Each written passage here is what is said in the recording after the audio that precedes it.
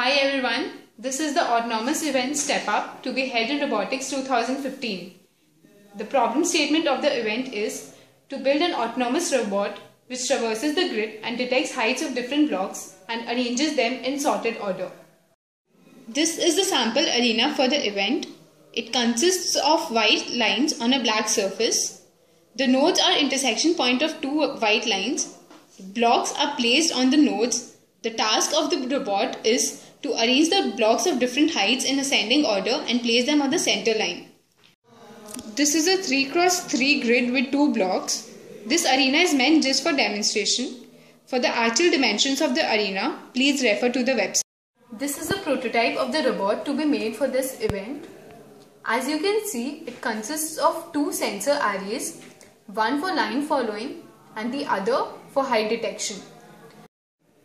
The first sensor array is for line following. It consists of different IR LED photodiode pairs.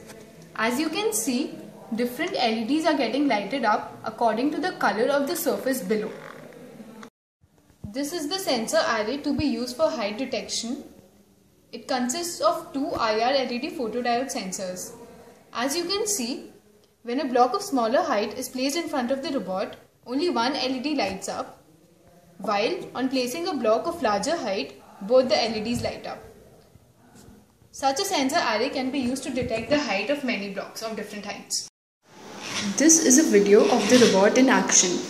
The robot traverses the grids using BFS algorithm.